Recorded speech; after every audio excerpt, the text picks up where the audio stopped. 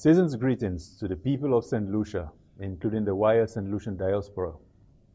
Special Christmas greetings also to the kind people of my constituency of Choiseul Saltibus. It brings me immense gratitude and benevolence to address you during this festive season in my capacity as Parliamentary representative for Choiseul Saltibus and Minister with responsibility for commerce, international trade, investment, enterprise development, and consumer affairs. Two prestigious portfolios which I continue to function in with utmost humility and dedication.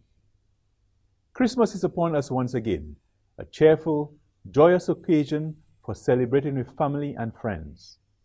As we rejoice and observe the birth of our Lord and Savior Jesus Christ, I want to encourage each one of you to use this time for reflection, thanksgiving, and preparing for new beginnings. I know it may also be a difficult time for many of you who have lost loved ones, but I pray that this Christmas brings you much needed joy and renewed strength.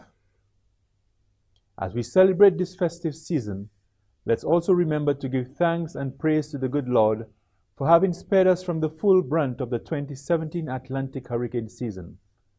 While we did experience some damages, we are indeed blessed that we were saved from the extreme impact of the natural disasters we experienced. I would like to use this opportunity to commend and applaud all public and private sector agencies and the general public for having provided relief supplies and support to our neighboring Caribbean countries, especially our OECS brothers and sisters of Barbuda and the Commonwealth of Dominica. They experienced loss of lives and significant damages from Hurricanes Irma and Maria.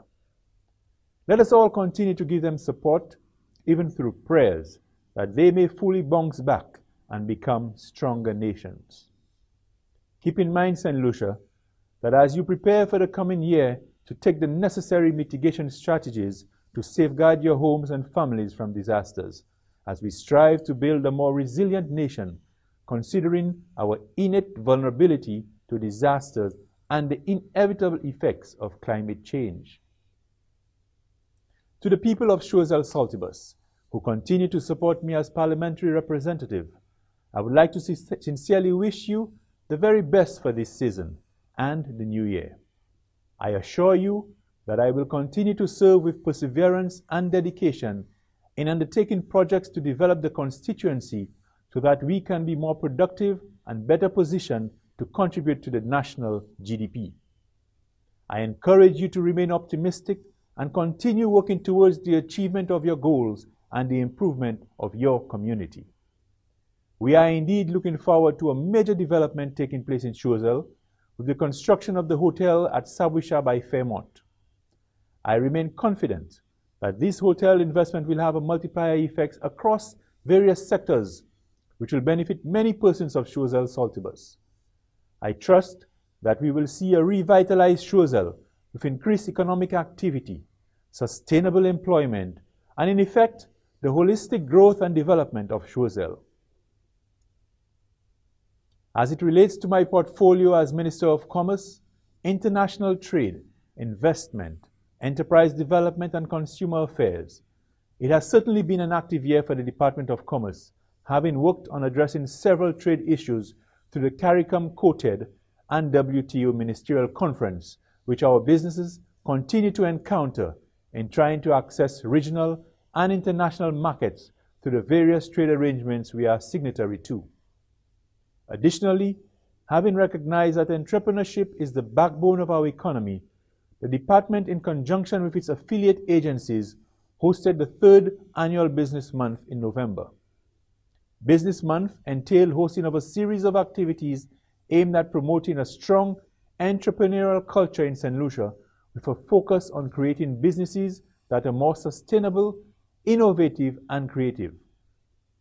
The department also celebrated the 10th anniversary of the St. Lucia-Taiwan Partnership Trade Show, which was hailed a phenomenal success.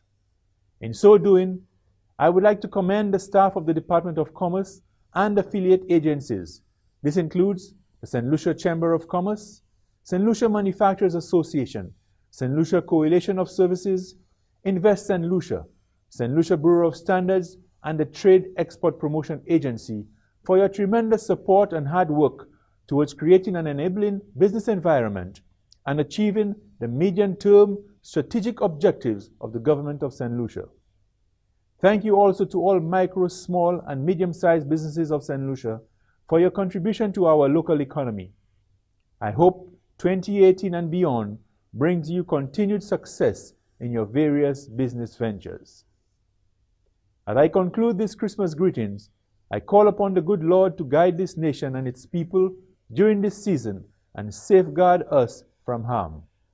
To the Honorable Prime Minister, other esteemed members of Parliament, the business community, and the people of St. Lucia, I wish you all a blessed, happy, and safe Christmas and a productive and prosperous 2018. God's richest blessings to you all.